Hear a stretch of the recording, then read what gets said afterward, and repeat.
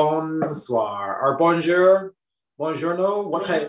Yes, as at some point in the day. We are circling 11 o'clock, so that is it's a good time. That is the witching hour for me personally. That's when I come alive.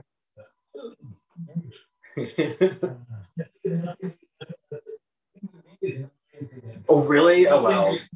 That's farmer realness right there.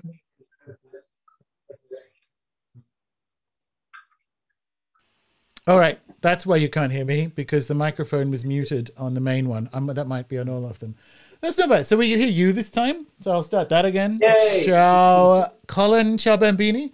Now my mic is on. We spent bonjour. Yeah. So we spent like 20 minutes for people who are watching. We spent 20 minutes beforehand making sure that Colin could be heard, because that was challenge for episode 0. Yeah, didn't think to look at my microphone and make sure that was switched on. So episode 2, looking forward to that. No technical issues when we get to episode 2. I personally can't wait for the outtakes of all the intros we've had to do, where we have to like step back and do it again. Yeah, we can package that as one of like the premium offerings, which we should mention. That's yeah. birthday board. Yeah. So if you're watching this on the live stream, hello, I've got the chat open and I'll talk to you in there. But also, if you're not watching it on the live stream, if you're watching the replay, then the store will be open for the merch and for premium members to Rune Soup for the sort of big package deals that come with like the signed artwork and the Lenormand course and so on. So that's coming up. But yeah, how was your week? What did you get up to? My week was excellent. This has been the first week where I've kind of been really focusing on design and being a free bitch in a real world. So it's been we're moving on from being a shop boy, which is what I was just until very recently, and getting over the maybe we're going to say 3-year plus burnout that I had tried to cure, but then a pandemic got in the way. So yeah, it's been an excellent week for me personally. What about you? Well, no, it's been good. Frantic with a whole bunch of stuff, but it's been really fun to see some of the sketches which we're about to get to. Yes. Of because the way the episodes work for people who are watching is that the first half of each episode is going to be kind of chatting about the previous card.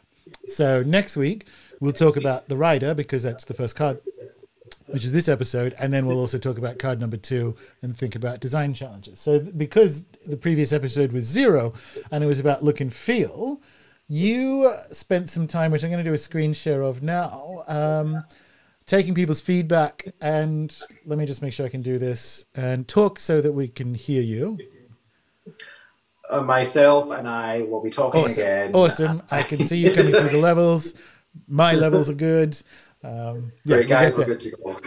So what I've done is for people, so you can't see the streaming software, Colin, but I have put up an image of the various card backs that you were working on. Because this is sort of... I do have the chat and YouTube up, so you can see what's on? Sweet. I'm not just being ignorant, guys. I'm looking respectfully.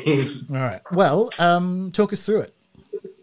So we discussed briefly. We didn't really discuss. You provided a card back that you liked, and I just went and I looked at that, and then I was like, right, that's we didn't want it to be as complicated as that. It was one with like the 2 tree. It was a reversible with 2 sort of tree life type things with like elaborate filigree and very yieldy. So I had that in mind, and then I was working to do what I thought would be something that we could work towards in that direction. So I just started with like sketching. I always start like on paper. I tend to do a mix of digital and good old analog, but for graphic elements, for things like this, it's better to end with a digital format, because you can get that crispness and that you like the the precision and everything's equal and balanced, especially with what we're looking for, which is a reversible card back. Yes, we are. Because that's the thing that we sort of discovered halfway through the week, is we are actually doing 2 decks, right? Because we're doing a full playing card deck because we're going to be doing the insets anyway, and we're also doing the Lenormand deck, right? So what we have here, and I think what we're going to do is a reversible, so you can tell them apart because I want them to be the same size. And so one of them might be white backed and the other one black, kind of like what we see here. But carry on. And oh, by the way, for people who are in the chat, I just dropped the image that you can see on your screen into the Telegram group. If you want to zoom in on anything, you can do that in the Telegram group. Carry on, Colin. So I always like throwback from an analog. I'm working on a good old fashioned A4 page. I work from white and then sort of think about what the colors are going to be. So it's so I was doing like white and red just because that's kind of the vibe that we're going for in the direction of the card fronts. And it's we're giving you tentacle realness. We're going back to the Kraken.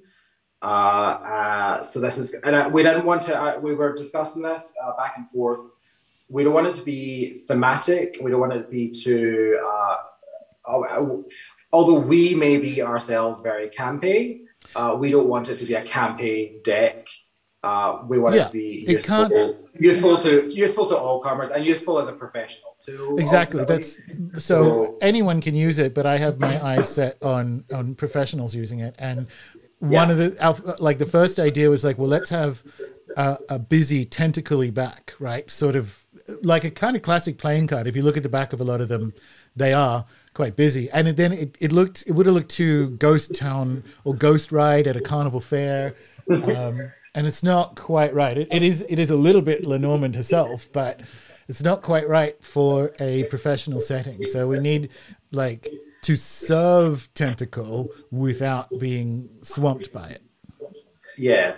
Elevated drag, I believe, is the term, the hot term that's going around these days, and that's what we're kind of aiming for. So it's fun, but it's not joke shop, and that is, I think, part of the aesthetic of the whole thing, possibly, that we are aiming to produce here. So what are you leaning towards? I like the idea, and maybe, I don't know, I like the idea of it being, say, the playing cards having a black back and the Lenormand cards having white, or vice versa, probably vice versa actually, and them having a sort of mirror image of the design, kind of like the 2 middle-ish ones, like the second and third from the left. What are your thoughts? Like, you're the one who's designing it. What are your feelings about which direction you want to go next? And people in the chat as well, what do you think to... I think it's more normal for playing cards to have a white back.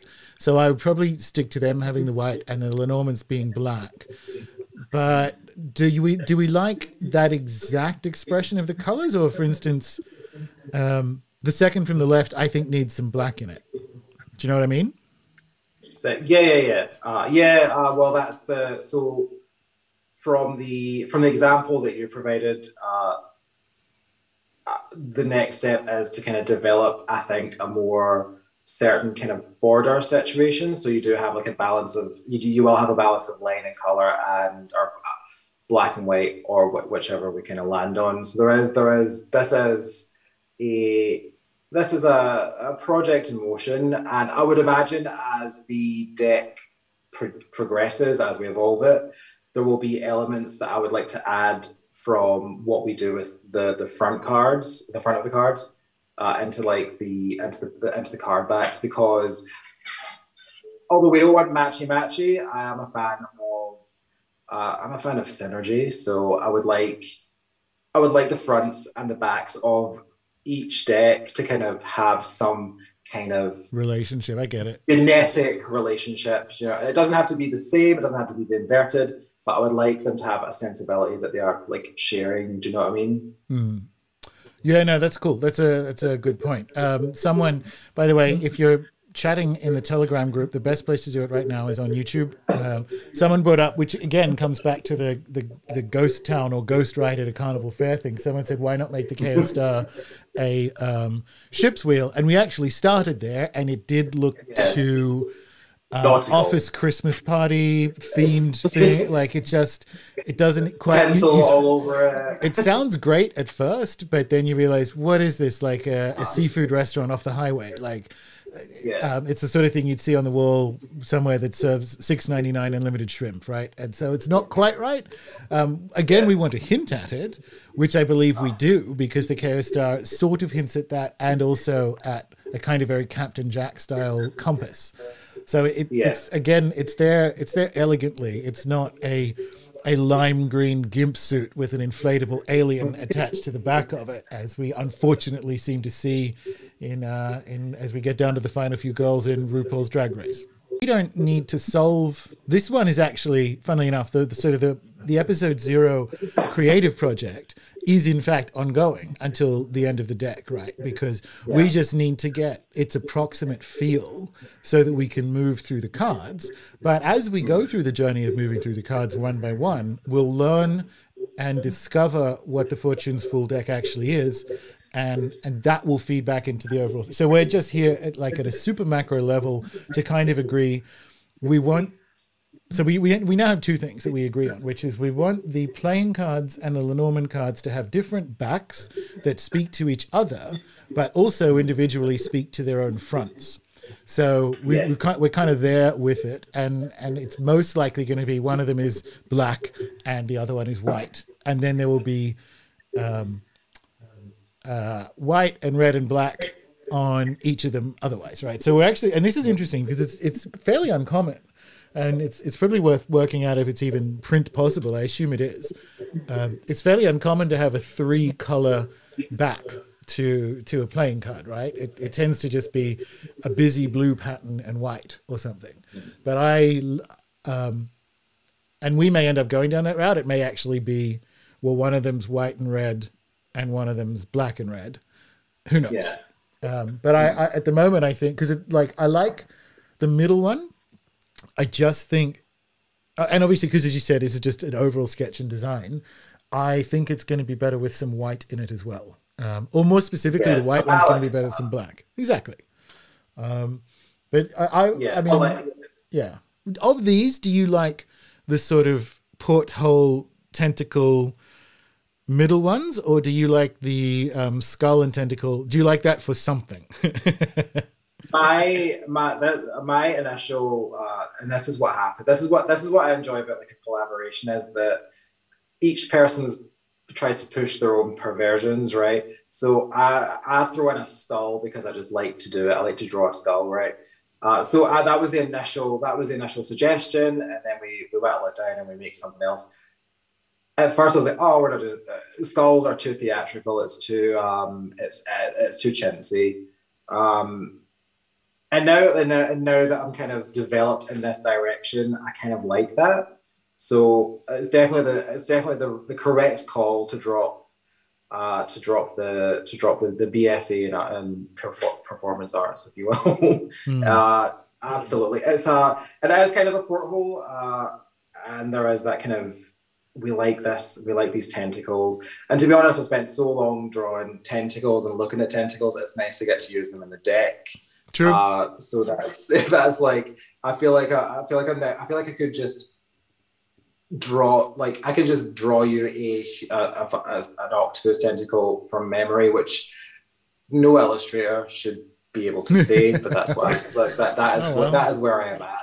And I think I'm going to get that each week. Like this week we've got the writer, so I'm going to get very intimate with horse and thinking about horses, and it's, I enjoy that kind of element. But yeah, definitely I'm in team the middle one, the black one, and the black and white one. Cool. Just because as what we were talking about last episode of boiled down design, where we're getting to like just we're getting to the line work, which is, as an illustrator, I should hope that I would be enjoying to do. Yeah. And it's you when I shot you this, you were like, yeah, this Madame Lenormand is in the house, and we're giving you that kind of, it's theatrics, but it's not capital T theatrics. We're giving you a sense of the game. Yeah, we're not performing it for you. So yeah, definitely, I would say the middle. We're in the right direction, I feel. Cool. And I was just sort of thinking about the well, you're back in the room. Just sort of thinking about the skulls. It could be that that's something like that is the ace of spades. So it actually could go on the front of one of the cards, because I like the skull tentacle combination. I think it's probably too much as a card back, but maybe it's the ace of spades, right? I might yet get my way then. I might sneak them in somewhere. Yeah. Well, it looks good. It's just it doesn't feel like it belongs on the back of the card, so it might be the ace of spades. Yeah. I agree. Like, it looks like where we went looks. It looks. I could imagine this in my hand where we've ended up, and that's kind of, or in the back. Like, that's where we kind of need to be with it. Yeah, some good. Most people are on board with this. Some people are, and it's good as well. Some people are liking the sort of sketch card on the right. And Jason's got is the idea that the playing card inset as it shows up in the Lenormand deck will be exactly what gets blown up to full size for the playing card deck. That is indeed the idea for now. Because if we're going to have to, and this is the royal we, if Colin is going to have to custom design a playing card deck for 36 cards, most of that work is at the beginning, right? Like, it's deciding what you want, the hearts, or if we do cups or whatever, right? It's deciding what you want that suit to look like.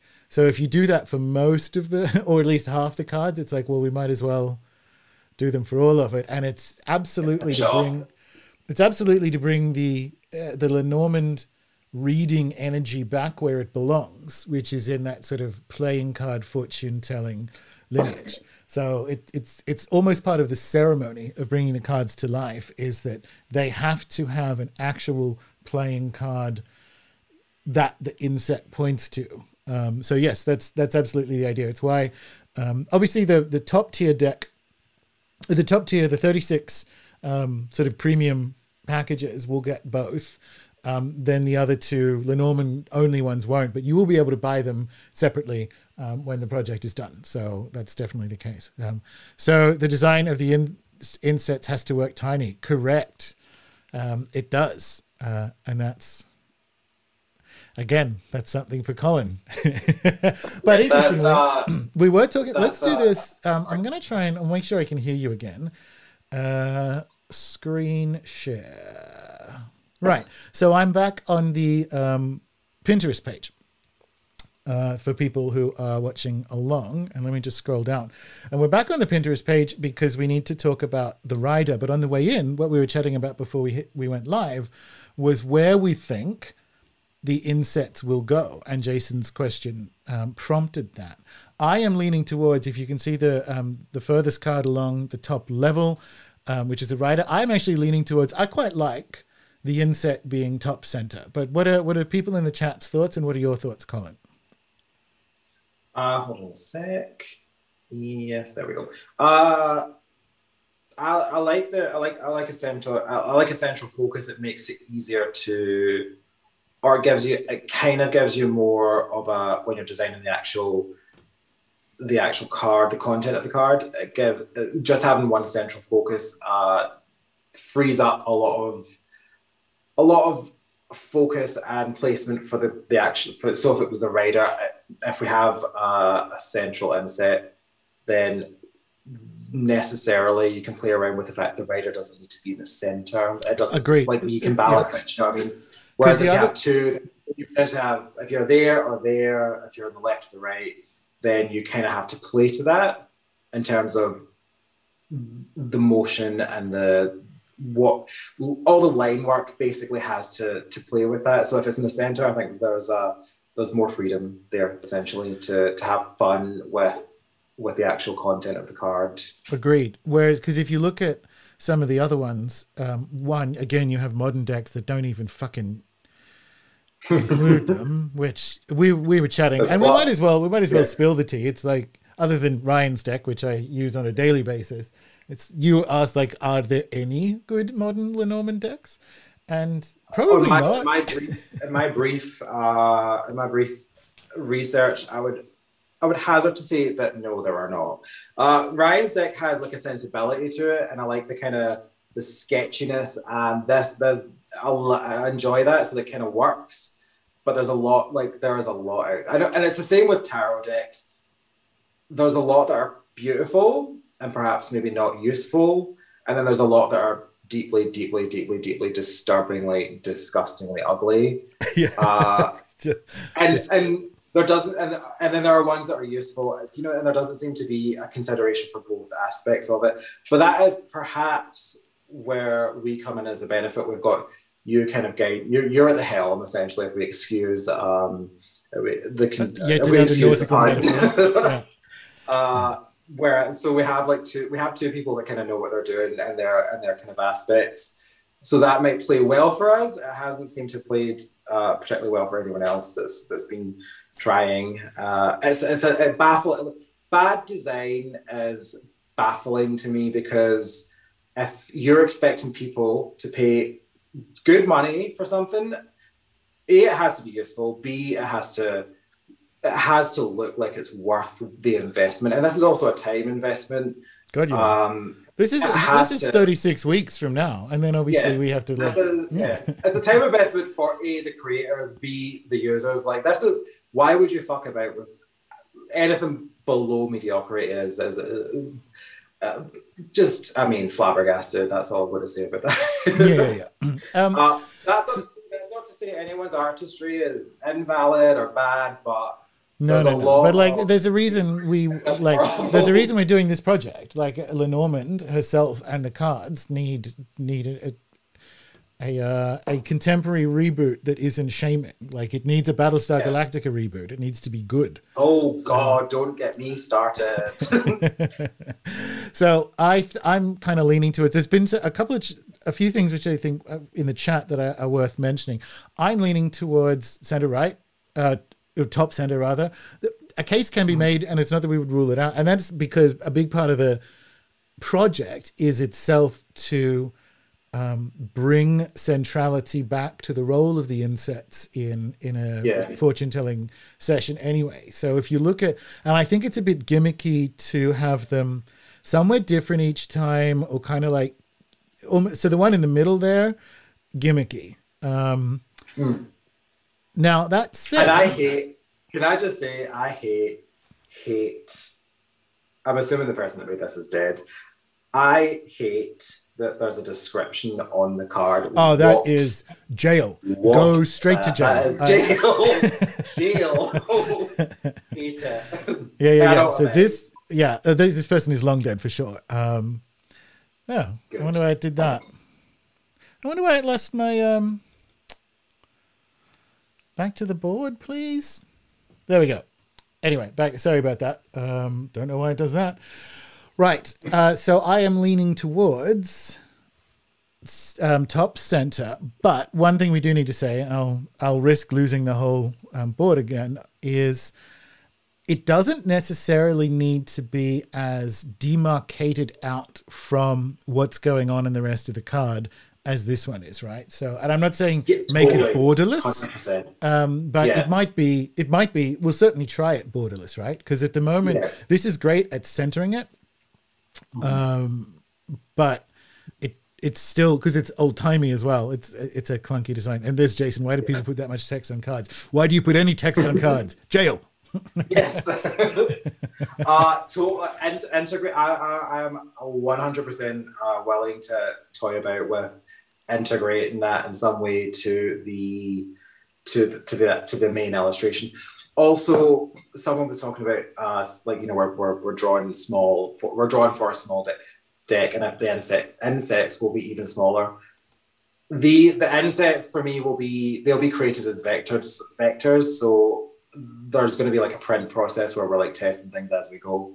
But also it just means that things aren't like, if the insets aren't going to lose their quality as they scale down and scale up. So that's not an issue to concern ourselves with. No, sure. But yeah, definitely I've got like there's ways and means of integrating that where there isn't just a rectangle in the middle of your, card. That I think that could be very interesting, especially there's scope to play around card to card, week to week, with how that would integrate with. It could be unique to the individual card, and then you can make a separate inset. There's a world of design fun to be had, essentially. Nice. That doesn't end up looking like a dog's goddamn dinner, and then that's something to look forward to, guys. Yeah, absolutely. Now, we should, if there's not anything to kind of talk about from overall design, we should officially begin with card number 1. What do you think? Let's shall. All right. Are you much of... Oh, that's the wrong one. Are you much of a horse girl, babe? Famously, this past year, very anti-horse, having nearly been trampled to death by a team of horses last autumn. I don't actually hold any bias against them. They're just doing what they do. They are horses. But I definitely have, we'll call it a newfound respect for a horse than just looking at pretty pictures of, anatomically beautifully drawn horses. I'm scared of them. I'm not going to lie. I am scared of horses now. So yeah, that's where I am personally. Nice. So it'll be an interesting, maybe it'll be a trauma release challenge for you. I remember from high school when they made you read poetry, the poem "The Horses," and it was about the end of the world. It was like nuclear. So I have like a memory of so you actually associate horses. You associate horses with the apocalypse. I'm into it because here we are. I'm gonna have to like separate myself from that a little to get on with the job here. What about you? Definitely not much of a horse girl. So the rider is like an interesting card. And we were talking about it beforehand. For me, and not just me, but just in general, the rider is the twink, amongst other things. So it's traditional meaning, and this is why I think it was there from the beginning. This is a take, bear in mind. So it is someone arriving with a message. So when the card shows up, because of the way the language of Lenormand works, is you don't pull one card. So if you get like, if you get rider and mice, you have like a bill coming, right?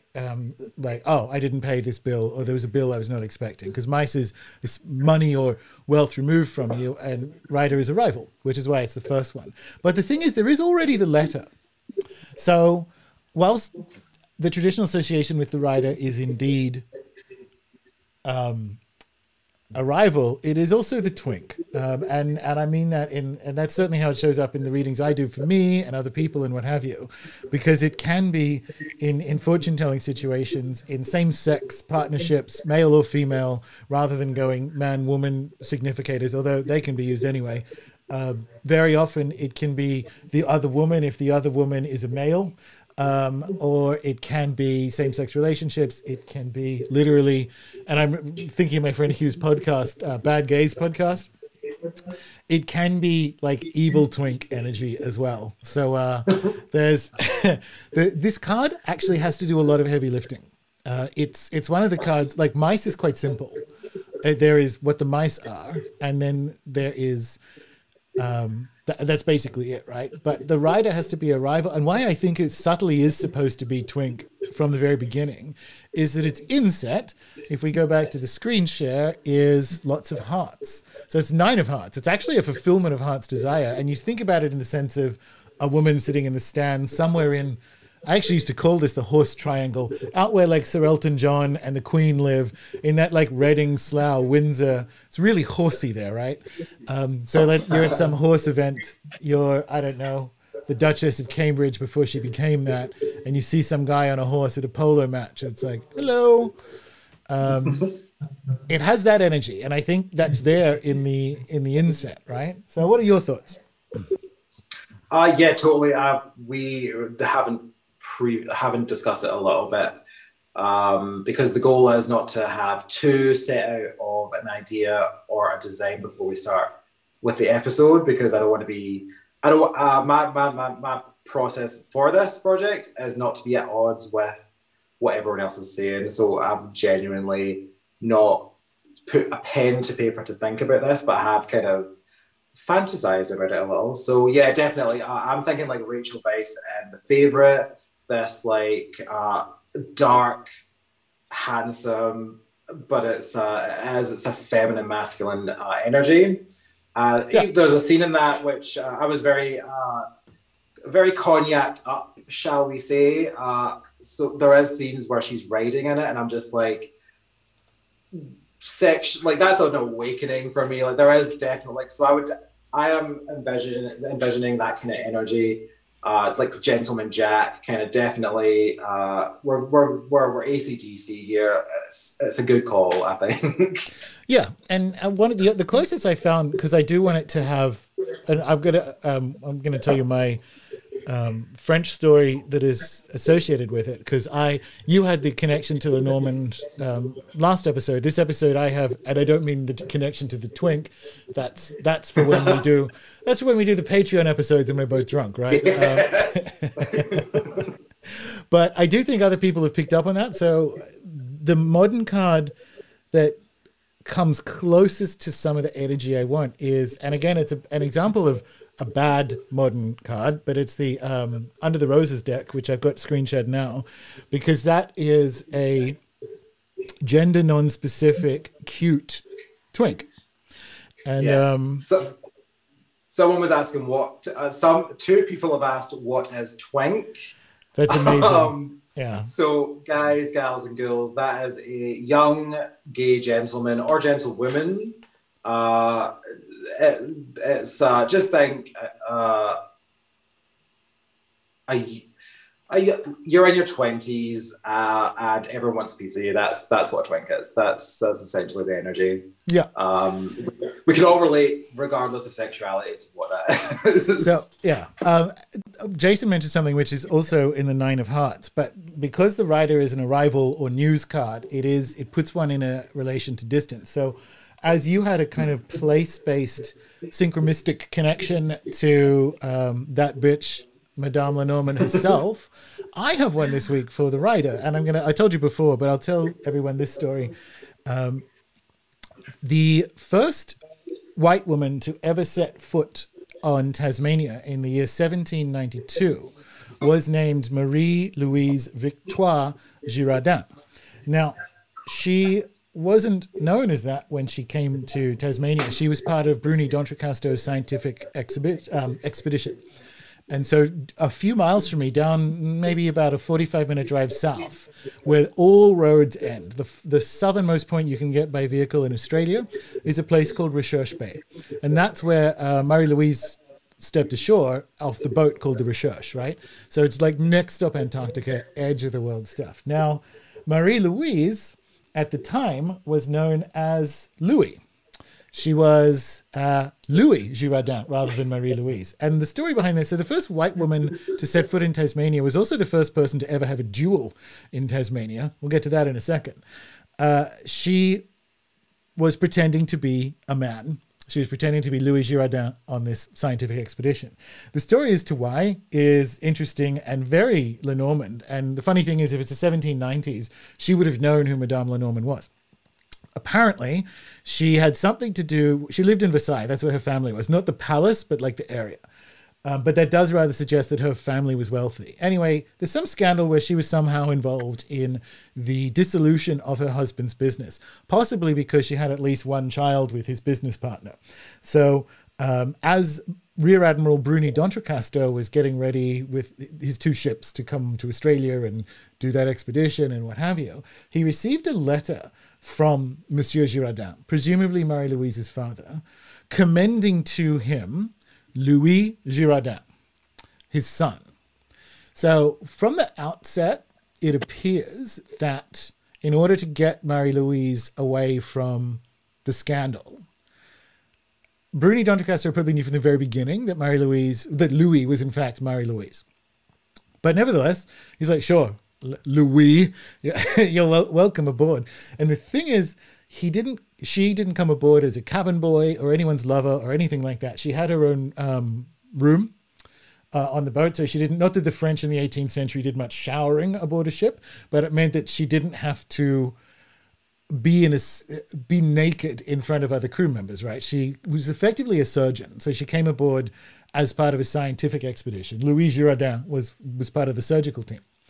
So so Bruni d'Entrecasteaux obviously did a favor for what I suspect was a highborn family, because that's how predator classes work. And here she is in the edge of the world. Like, this is like going to Mars, right? To get to southern Tasmania from France.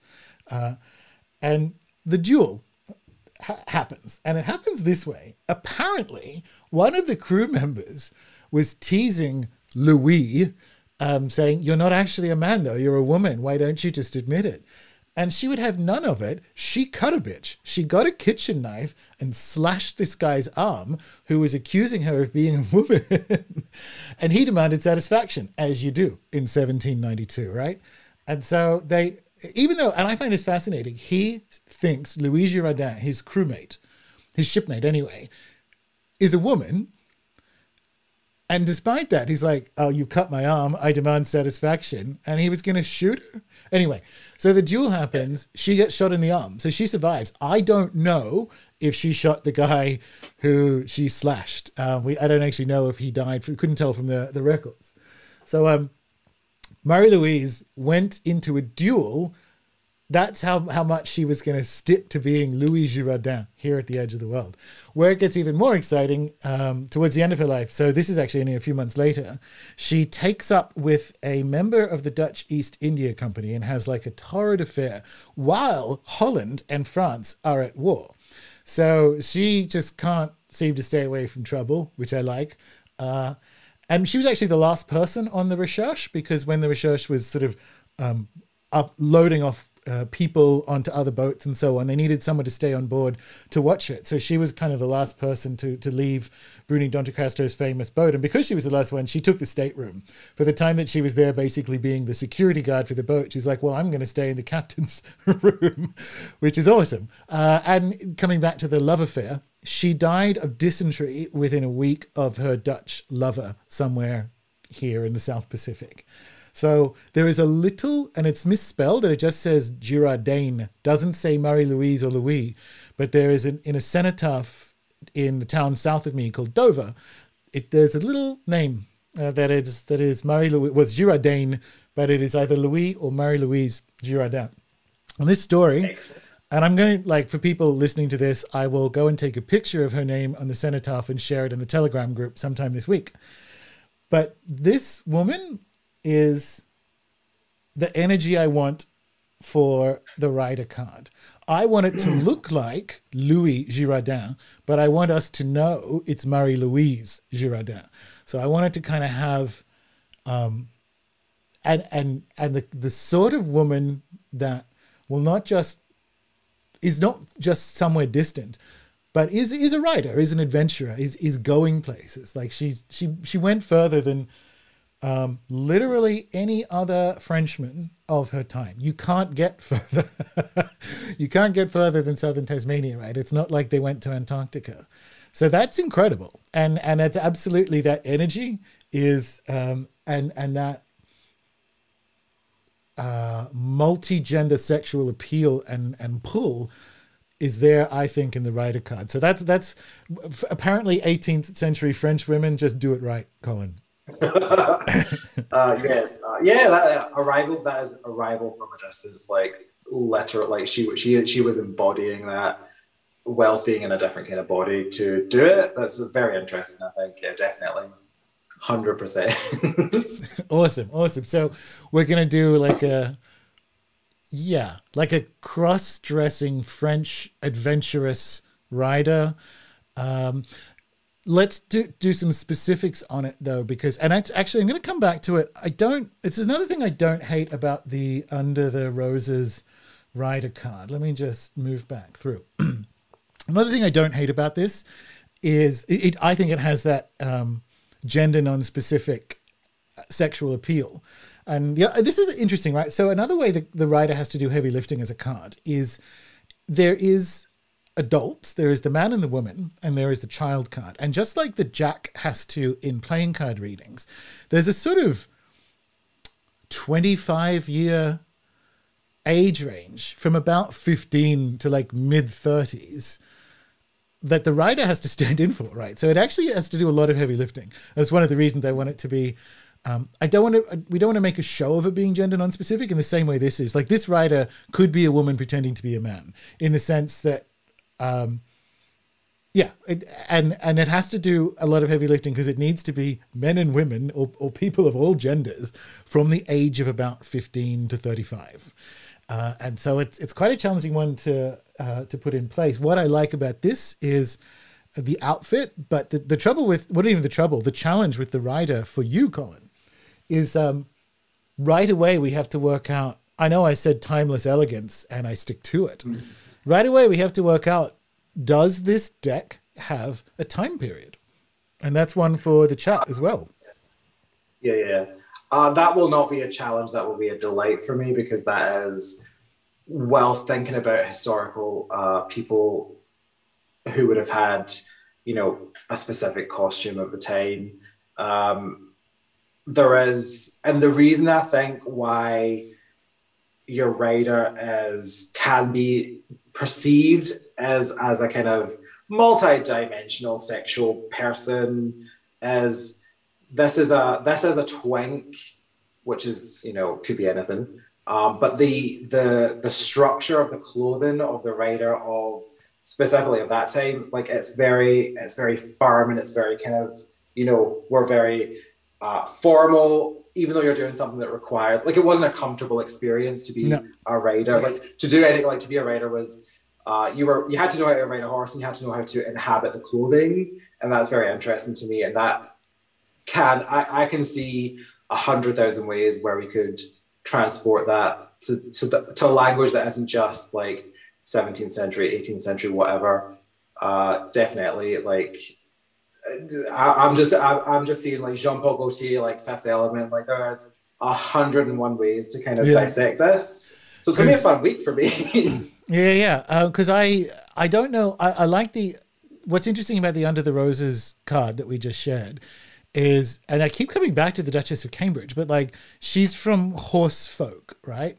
And if she looks, she has the queen of the horse girl, like that is and if you look at what she wears, or even, and a better example, because I adore her, is Helena Bonham Carter when she's hanging out with her Tories in the Cotswolds.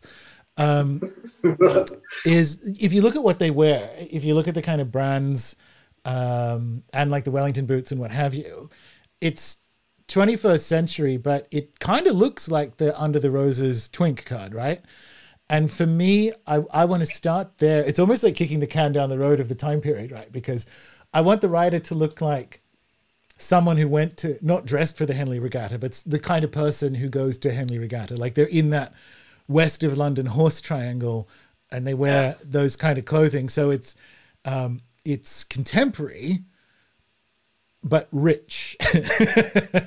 That's my first thought. I like the Jean-Paul Gaultier angle, and I'm happy to look at several executions of it. But some of the things, it seems to be people kind of want it to be a bit old-timey. Alan Marcus, is this an English deck, an American English or French or multicultural? Definitely multicultural. My first vision of it in my head was that I wanted it to be almost like the Invisibles, being quite global, so that each of the sort of suits was associated with a country, but I couldn't get that to work, and that felt quite gimmicky. So it's neither. Well, it's a British Australian deck, I guess, a Scottish Australian deck even. But definitely very international. I do think because we are centering the spirit of Lenormand, there will be a French accent on it for sure, right? But I like the idea of a high fantasy feel. There's people like landing on 19th century. I don't know. Like, I'm not sure. I like that period vibe, but like they're time traveling to now is one way to describe it. Exactly. So it's almost like, and this is quite true, it's almost like ghosts of the past in the real world. And I don't mean that I want like an 1850s rider on a contemporary street, but again, because it has to be in a professional fortune telling setting, it needs to be, and this is why I said timeless, like a wedding dress. It needs to be timeless, and I think we can kick the can down the road by making it look like one of the Duchess of Cambridge's friends from university. Do you know what I mean? Absolutely. There's that's the language of clothing is, especially practical clothing for jobs that think like if you're a horse rider. Definitely there is, that has a lot of accents. So that is something that will be interesting to kind of look at and to play with, I think, definitely. People are vibing on so the past is back again. It is so we're in that moment, and we're in that moment astrologically. Austin and I talk about it every time he comes on the show, which is, and we're experiencing and are being haunted by the consequences of the last few centuries of how we have operated. And the deck doesn't need to beat people over their head with with moralizing, but it does need to show up for the fact that we are haunted by the inertia of our behaviors. And that's true in life, but that's true for this moment. And funnily enough, because Ryan asked way back in the chat, why the tentacles and whatever, and it's because of the Kraken. But Fortune's Fools is, of course, a reference to Shakespeare, but it's a reference to Fortune as the being of the changes in people's situations, and we are at her mercy at all times. And we're in a kind of Kraken, and so there's Ship of Fools, and the moment is the Kraken, and you'll notice in the video it's getting away. So I am using, in a very Tyson Yunkaporta sense, metaphor to build this spell, right? And maybe and the language of time has to be in it somewhere, and people are kind of vibing on how do we do that? Like, is time travel, not to make it gimmicky, like get in my clunky 19th century time machine, right? Which make amazing classic TV to watch. But is there a way of playing with time travel as an idea beyond we're being kind of like haunted in this moment by the consequences and inertia of our actions? So I don't know. What do you think? Like, I actually don't know until we do it, but like, what do you think? Yeah, so this is this will result in me looking at a bunch of like editorial fashion things, and also the functionality of throughout we'll say like the last 300 years of the costume for a rider, and just things like the Duchess of Cambridge and Helena Bonham Carter's Tory pals. This is there is a through line, and I think the through line is the thing we're looking for here. It's not this or that. It's not steampunk. It's not it's not TARDISes. It's not not that I don't love these. Well, I don't love steampunk, but it's not gimmicky. But there is a through line, and I think the design element is something. So this is just going to be a really fun week for me. Just looking at 100 million fashion illustrations, couture, like that kind of thing, and then just looking at the history of like dressage and stuff like that. And I guarantee you, because let's be real, the through line of those two worlds of like high fashion and couture and dressage is money. So there is that Tory through line of like the upper classes, and there is that kind of bounding arrogance of the rider, I think. Yes. There is a character, and I want that to come through too. Like the rider knows she is cute. So it is that kind of, and we all hate ourselves for it, but we do find that appealing in that kind of cute Tory, right?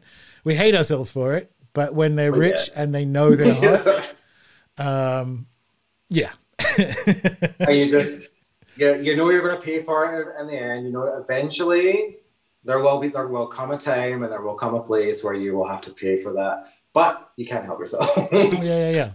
So I mean, that's which is maybe even worth a rewatch.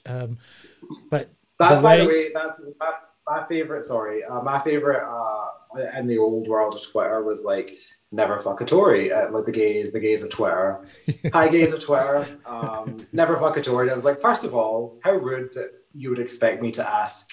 Exactly. What kind of political leanings of what kind of apps are you on? Yeah. Dude, come on. I'm not marrying these losers for fuck's sake. Like, Jesus. That just right. Yeah, never fuck a Tory. But well, you never let them fuck you. That's what you don't do. There you go. So some interesting ideas coming back to time and where you can find theme and flavor, whatever, is Cloud Atlas. So there's a one of my favorite movies, if not my favorite, has the sense of different times being in relation to each other, which is a very animist position, right? Jason said, which is kind of cool, like no more modern beyond the actual lifetime of Madame Lenormand herself.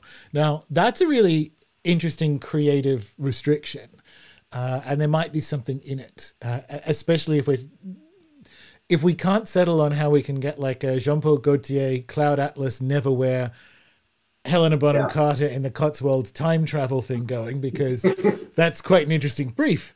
If we can't land on that, I think reverting to the idea, because she did die mid-1800s. Do you remember off the top of your head? 1840s? Lenormand? Yeah. 1846. It was like, there was like 100 years of related to like my sort of that. I think it's 1836 or 1846 or something like that. Yeah, cool. So that's actually not necessarily a bad idea, because we can kind of point to the logic, and it does give, it does allow her to be necromantically present too, which is interesting. So it may be something like that. I am interested in having the eeriness of time present in the deck. So we'll see what happens. Maybe it's maybe it's like a dream. So maybe it's like in a time period you can't quite place. Because obviously there's not going to be an automobile card. But if you look at it... oh, did you vanish? Yeah, there you go. No, I'm here. So I am going to have to ad hoc this for a sec because my battery is... Oh, very good. I'll talk amongst myself. Okay, hold on, guys. Bear with. This is going to get ropey fast. And is your... maybe I should have mentioned this before we got an hour into it. Is your mic actually plugged in? Because I feel like it sounds like you're just on the iPad rather than on your mic. It was until just this very second. Interesting. The volume was down low, so maybe that's what the issue is. No, that's the headphone volume. Yeah, it was plugged in. Just a sec, guys. Talk amongst yourselves. No, that's good.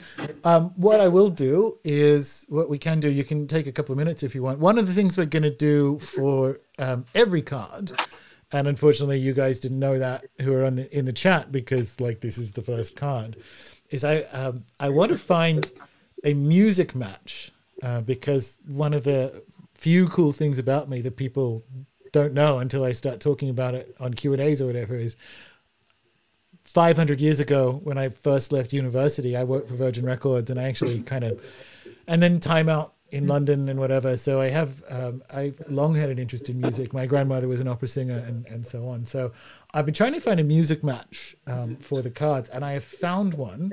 Did I send you Queen of Broken Hearts by Blackbear when we were talking about it before, Colin? Do you remember? No, I believe I was waiting. I was hoping to be surprised by it as we go. So it's interesting. He's from Atlanta originally and is mostly known as a songwriter. But the song itself has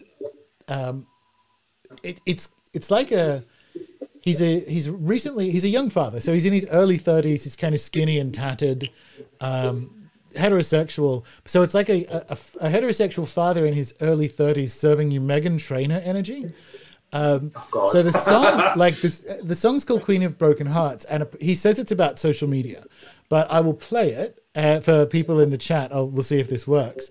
And I think it'll give you a couple of minutes to think about if you have a song that matches the twink or the rider for you. But I'm going to see if this is the first time we've run a video through the thing. So let's see. Of like the heartbreak, like there is elements of that in there, which I liked. Absolutely. So yeah, that is so again, social media. If it's a song about well, that's what he said. I honestly think he's like accidentally, like I think he just walked into Meghan Trainor's unconscious one night, like in a onesie. Yes, you can, James. Yeah. Yeah, because he says it's about social media, and you can actually find him interviewed going like, "This is what I think it's about." But there's just something really hot about that. It's like a straight male voice singing. Meghan Trainor has that hot, dangerous darkness of the twink card. So that's the sort of energy. Right. I like it. My choice was just running through the playlist of my Spotify or whatever. Was Little Nas X, and it was Old Town Road, just because it is that kind of that rider, that dark, handsome, but like twinkish, that energy. No, that's good. And also there's the swagger, and there's like the it's a different aesthetic, but there's that kind of look at me go, like that's the kind of energy which I enjoy for the rider anyway. Yeah, awesome. So, what else do we need to say about it? Do you need anything else? You reckon? Obviously, in the Telegram chat, we'll be sharing. You will be sharing because when I say I can't draw, I especially can't draw horses. Yeah. No one on this planet should be able to draw horses. It's something that you just learn to do very quickly. So don't worry about that. That is not a skill that anyone is born with. Yeah, guys, flood the Telegram. Follow me on Instagram. I'll be posting everywhere to do, like with the sketches, with ideas. I'm looking at it. I'm listening to it. Everything is interesting. Everything is useful. Every opinion. I don't know that every opinion counts, but it is. They're all like this is. We come to it from like Vine Deloria, who was an amazing Indigenous activist in the US. He says no data are irrelevant, and that's how it is. Like, don't just share everything. Like in the Telegram chat, it may not get used. It doesn't matter. Contributions build the field of sharing and relationality. So share. It creates the flow of what we're doing. Absolutely. And that's what I find to be very interesting about this project. So go for it, guys, gals and ghouls. Fucking do it. Like, let's have at it. Nice one. And again, any ideas over the course of the week, dump them in the chat. We're in there most days. And what's interesting is we're like, because it's late night for you and morning for me, we kind of have 24-hour coverage of the chat, really, which is good. That's now that I'm in the zone for it, and we've started with card one.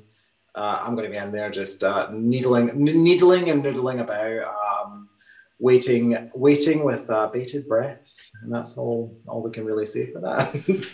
Well, there's some really cool music suggestions. Highway Unicorn's not a bad one. Anything by Sophie, although she will, trust me, she comes up later in the deck. Some good, I know, rip. Anyway. Cool. All right, guys. She died the best way you could die. Trying to look at the fucking moon. Iconic. Iconic. All right. Well, guys, really, really useful stuff again in the chats. Always a pleasure, Colin. And we'll find you in Telegram. Have a good one, everyone. Good day, good morning, and goodbye.